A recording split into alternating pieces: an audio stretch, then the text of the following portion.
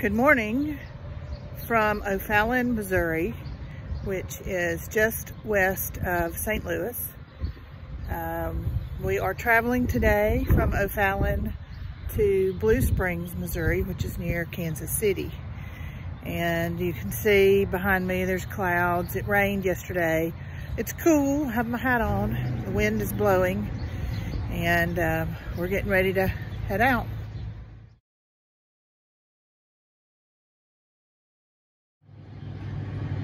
Here is where we were parked at Cherokee Lakes in O'Fallon, Missouri.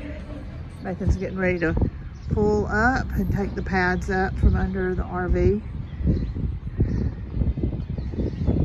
It was a pretty little place. We had a very sloping site, but we made it work. And there's 3 or 4 lakes here. You can see lots of other campers. A lot of those are full-timers. It was warmer and sunnier part of the time we were here. And then it got rainy and cold. It snowed not too far from here last night or yesterday. But we've enjoyed our little stay here. We took a trip over to St. Louis and saw the Gateway Arch, rode the tram, saw the documentary film, and rode the riverboat. That was the big adventure for this particular stop.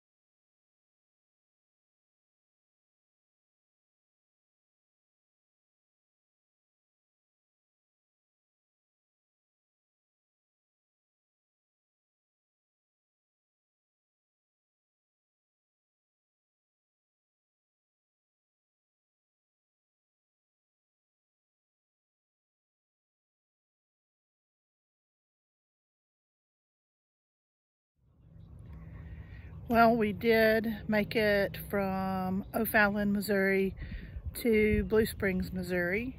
We are actually in Blue Springs Campground in Lee's Summit, Missouri, near Independence and Kansas City, Missouri.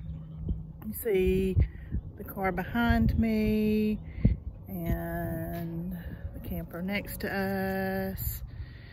And behind us is a nice wooded area.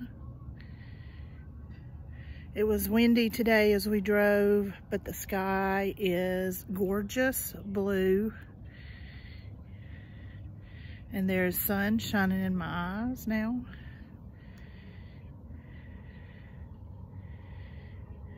And it was a good day. From the picnic table at our campground, here's Mark and Jenny's rig behind us, and our rig. We were level front to back, but about a 6-inch drop off from the road down to the picnic table area. And you can see blue skies and sunshine and other campers on this cold Monday.